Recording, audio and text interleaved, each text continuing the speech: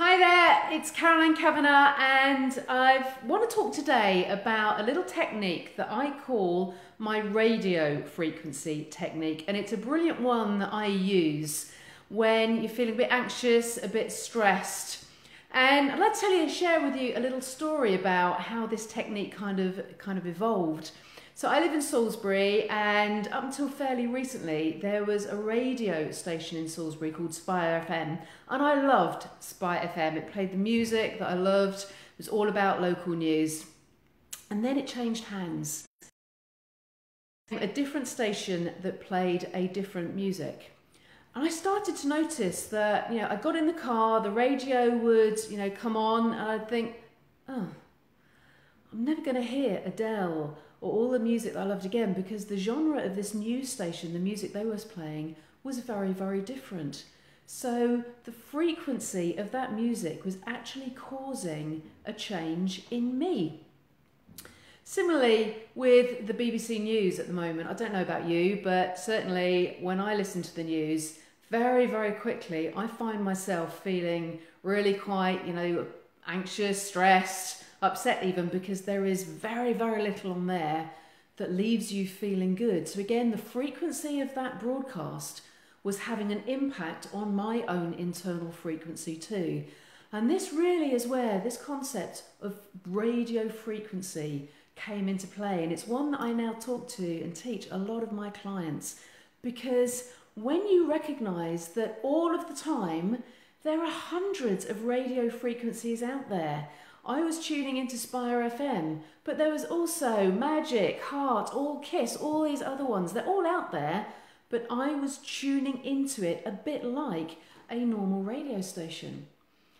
But if that radio station doesn't leave you feeling good, you can change it. And that's very similar. You don't have to stay anxious. You don't have to stay stressed. You can tune out of it. And when you change the frequency, when you make a different choice, you are back in control. So this is really now what the radio frequency technique is all about. It's starting to recognize what's the trigger. And the trigger in most cases is how you feel. If you start to notice that you're feeling a bit anxious, a bit upset, then start to go, what am I tuning into? Am I tuning in to a negative news broadcast? In which case, tune out. Am I tuning in to someone's behaviour? If someone's being a bit of a muppet, again, change the frequency, because their frequency, you are receiving it, you're internalising it. To tune out, tune up to a different frequency. The one that's a little bit more challenging, but it's still very doable, is that own internal broadcast that we all tend to have. It's that story that goes round and round, or that memory that you just hang on to like an ongoing washing machine that's on eternal cycle. It's just a frequency, so tune out. And the easiest way to tune out of something that you don't like is to tune in to something that you do like. So I tuned out from the new Spire FM. I don't even know what it's called. I think it's Greatest Hits FM, something like that. And I've now tuned in to Magic, and I love it. So nothing's changed in me apart from a little button on my radio. And what that was broadcasting and receiving, I've now changed, and so I'm receiving something else and feel something else.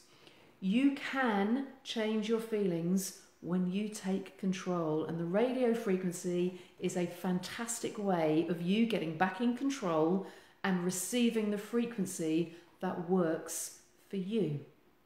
So hopefully that's something that you can relate to, give it a go.